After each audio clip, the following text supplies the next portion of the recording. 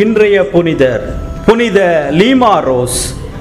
இவர் பெருநாட்டிலுள்ள லீமா நகரில் பிறந்தார்.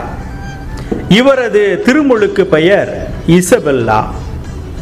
இவர் குழந்தையாய் தொட்டிலில் கிடக்கும் பொழுது ஒரு அழகிய ரோஜா மலர் தொட்டிலில் விழுவதை இவருடைய தாய் கண்டதால் இந்த பெயர் இவருக்கு கொடுக்கப்பட்டது என்று சொல்வார்கள்.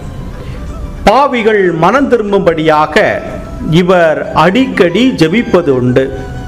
ஆண்டவர் பட்ட பாடுகளை பற்றி அடிக்கடி இவர் சிந்திப்பார்.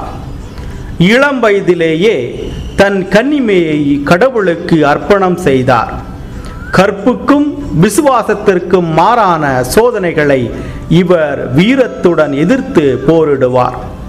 பாவிகளின் பாவங்களுக்கு பரிகாரமாகவும் உத்தரிக்கிற ஆத்மாக்களுக்கு ஆதரவாகவும் தனது தவ முயற்சிகள் அனைத்தையும் ஒப்புக் கொடுத்து வாழ்ந்து வந்தார்.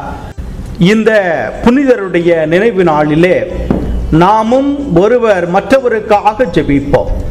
பிறருடைய வேதனைகள், சோதனைகள், துன்பங்கள், துயரங்கள் மறைந்து அவர்களும் இன்பமாய் வாழ நாமும் வரம் வேண்டுவோம். இறை ஆசீர் உங்கள் உள்ளத்தையும் இல்லத்தையும் நிரப்புவதாக. ஆமேன்.